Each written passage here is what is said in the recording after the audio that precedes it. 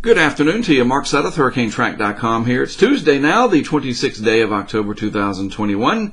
Hope your day is going well. We got a lot to talk about. Not much going on in the tropics, of course, because things have abruptly shut down, much to the surprise of pretty much everyone. I don't have the answers as to why that happened, and I think sometimes it's good to say I don't know when it comes to science, because if you just make stuff up, then that serves nobody. But there is stuff to talk about. We'll get into that. Some tropical stuff, a little bit anyway, and a lot of lower 48 weather. So let's get on with it and see what's happening out there this fine Tuesday afternoon. All right, so looking at this is called the True Color or Natural Color shot, the satellite imagery from Tropical Tidbits. No, there's nothing down in the western deep tropics or the Caribbean.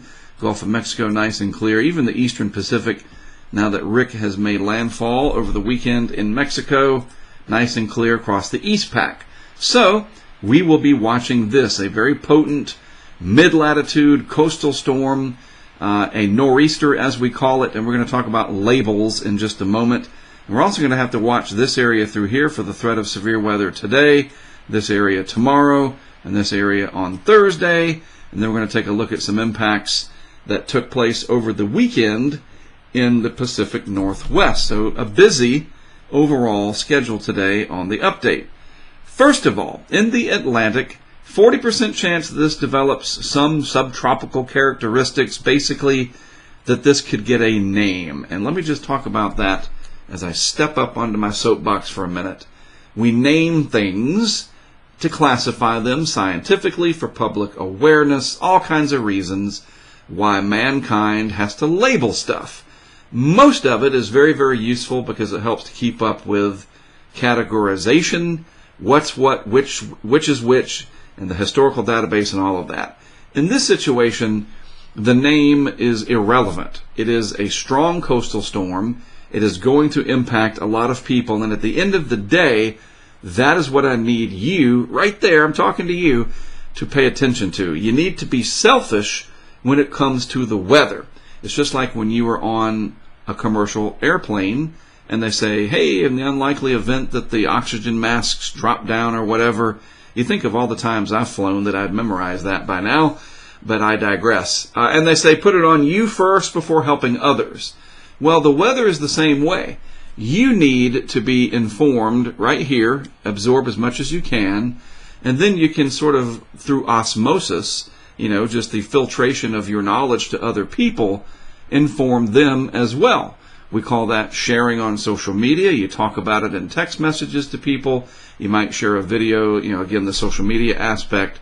But the weather is bigger than you.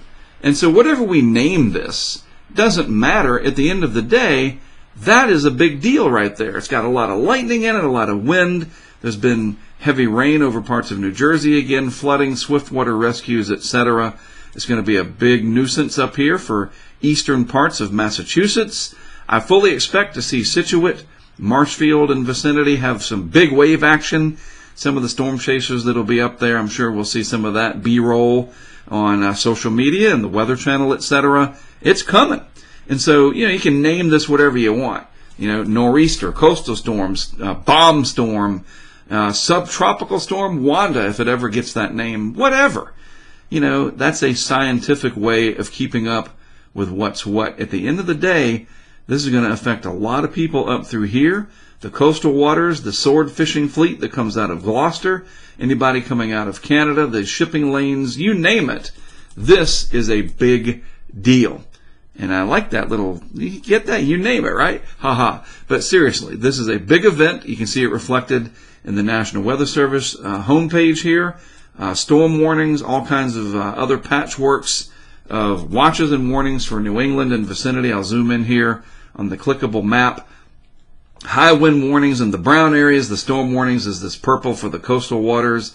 And then high wind watch, the flooding, etc. The coastal flooding is in there. Just an assortment of issues associated with this system. You can see the radar. Here's a nice little infographic that the Weather Service out of Boston, Norton put together.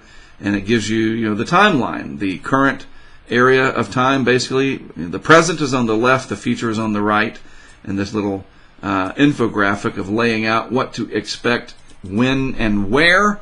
It's a big deal. It really, really is. And if it was winter, a lot of this would be in blue up here. You'd see the snow, but there's not enough cold air, obviously, because it's just late October. And there's a lot of warm water sitting out here, anomalously warm for this to tap into as well. This is the current map as of the 12Z GFS. We put this out into the future. And you see it kind of pivots around, might try to isolate itself out, the low pressure area, in a couple of days as it moves that counterclockwise loop and heads back out into the northwest Atlantic. And at that time, maybe it gets classified as a named storm, subtropical storm Wanda. But again, that doesn't matter in the scheme of things. What matters is the impacts coming today, tonight, and tomorrow, literally for millions of people. You're going to have a lot of people without power up there, especially in eastern Massachusetts. The big waves, the beach erosion, power lines down. I mean, it's going to be a mess. And you got some big cities up there, anywhere from northern New Jersey, the New York metropolitan area, Long Island, through Connecticut, Boston, Massachusetts, you name it. Going to be a big problem. So I wish I could be up there, but I can't. And so I need you guys to be ready. Maybe you can record some stuff, share it on social media, tag me if you want to. Just be careful out there. Once we get into winter, and we get these big-time winter storms up there, you bet I will certainly be covering those in person. So that's the northeast storm. Let's broaden out just a little bit here. And I kind of gave away the ending there. And look at the tropics, all through here, basically just straight trade winds.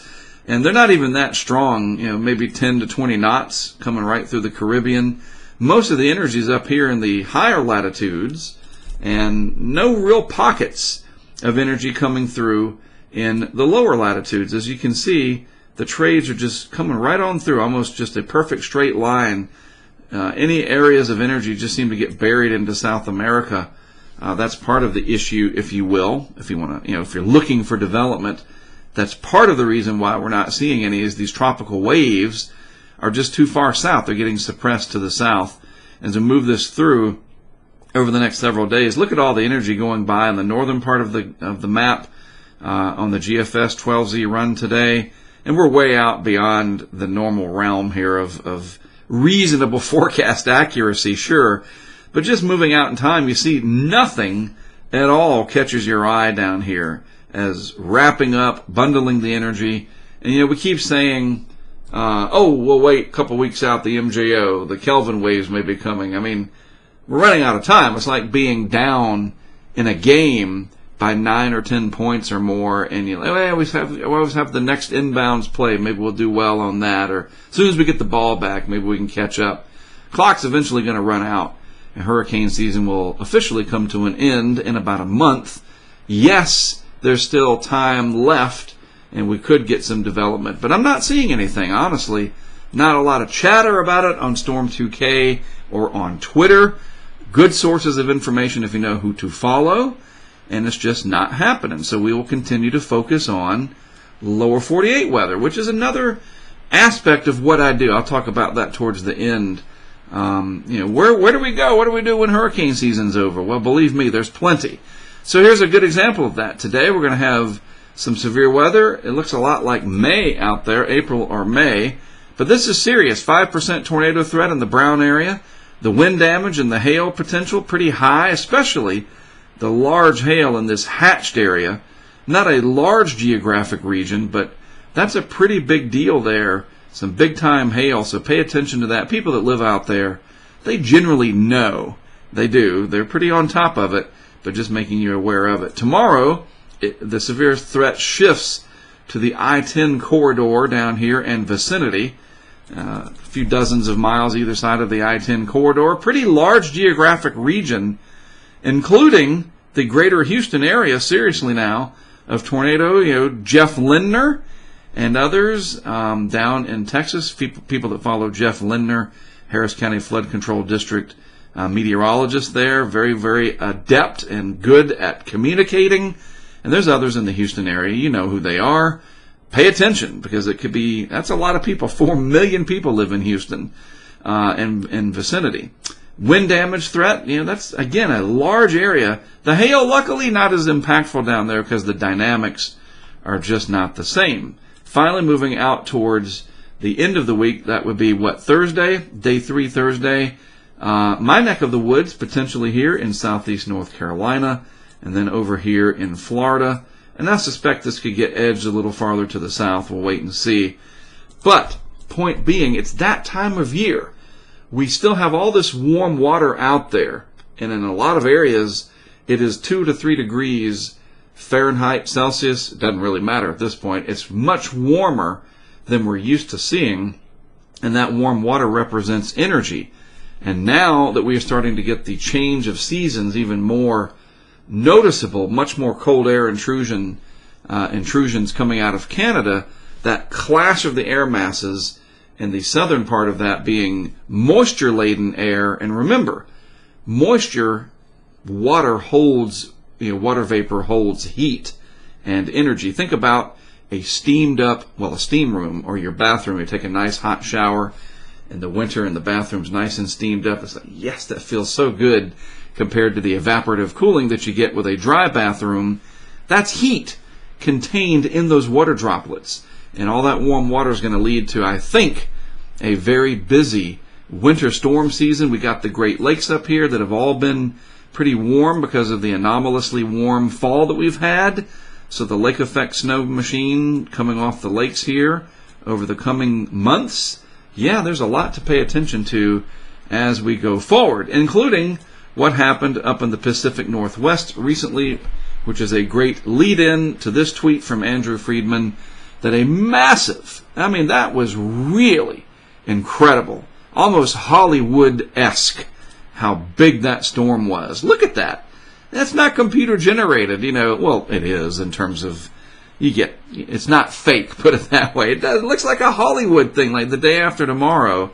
But that was a big storm off the Pacific Northwest, and one of our supporters, and just this guy has done so much for our project, Chris Palmer, went out to the coast there. Look at all those birds. This is his vehicle cam.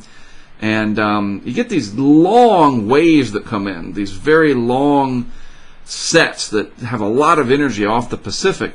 And the birds knew that it was coming. That should have been Chris's first clue.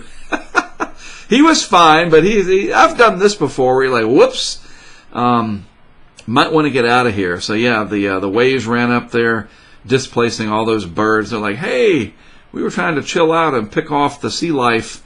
So Chris, and I don't know if he was with his son or another colleague of his, but they drove out of there and they were just fine. I guess you can drive down to the beach there in some areas of the Pacific Northwest. You can on the east coast of the U.S.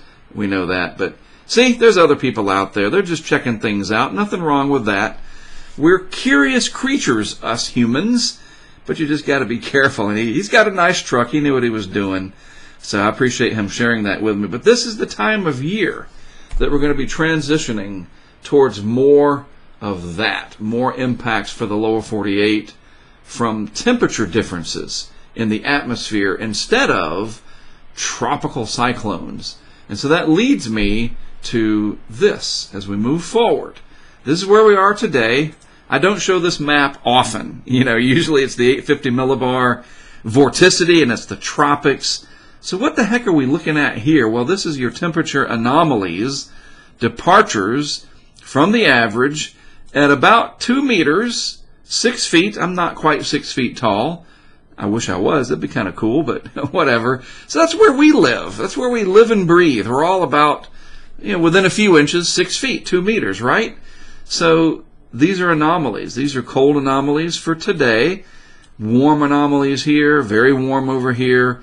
And look, you can already see the dividing line moves through, and that's where you get some severe weather. You understand? And so let's watch how this progresses over time and see what happens as we move forward. A large area develops over the southeast as we get towards Halloween. As heights fall and colder air comes down. But then, after about a week, a very large area of anomalously cold temperatures starts to set up over the plains, spilling into New Mexico, the northern, southern high plains, you name it, the Rockies, as a very large chunk of dense Canadian air sinks out of Canada, moves out of Canada. That dense air moves. It's thick. It's like molasses spreading across a table. And it does that, and it moves as the heights change in the atmosphere, the wavelengths. Meteorology is incredible. So we're going to watch this as it evolves, and that will lead us into the off-season eventually, where we won't talk as much about hurricanes, but more about lower 48 weather and so forth. So I invite you, as we segue into my closing, keep following on the Twitter and whatever they rename this, the Facebook. I joked about that the other day. And YouTube has really grown a lot over the last few years, and we're going to do more and more with YouTube. And I invite you to subscribe, like, share, notify, put that little bell thing on. I think the gamers say that more than I've ever seen before in my life. My kids watch them, and others that put out interesting stuff. But this is a very interesting world we live in, where if you follow people that you can trust and rely on for good, BS-free information, because there's a lot of BS out there, that. And that's what we're all about. It's the science, the interest. I followed my passion from a kid all the way up now. I'm almost 51 years old, if you can believe that. And there's a lot of kids that follow what I do, a lot of 51-year-olds and even older than that. And it's great. So we're going to transition away from the hurricanes and more towards lower 48 weather. And as I like to say, the hurricanes are the Super Bowl, if you want to look at a sports analogy. The off-season is the regular season games. You understand that schedule of NFL games or whatever the sport is, basketball, college football, football in the UK, as they call it, right? You get the regular seasons, you get the championship season, etc. All those games matter. So we're going to spend the off-season moving towards that goal of being better prepared technologically, our social media stature, the capability of live streaming, and just what can we do to do things better. We use the off-season to practice that, and I hope you'll stick around and be a part of that, because it can be very exciting as we progress through these big impact storms. All right? So that is it from me for today. Good to be back in here. We'll see how things evolve. We're getting ready to end October, and we will go from there. See how things shape up. It's going to get cold and stormy, you know it, and we will be covering it all. Have a great rest of your Tuesday, a great rest of your week. I'll be back tomorrow, and this is not the end or anything. Just kind of setting things up for where we're going to go from here. That being said, I'm done. I'm Mark Sudduth, HurricaneTrack.com. Thanks for watching. I'll be back with more for you tomorrow.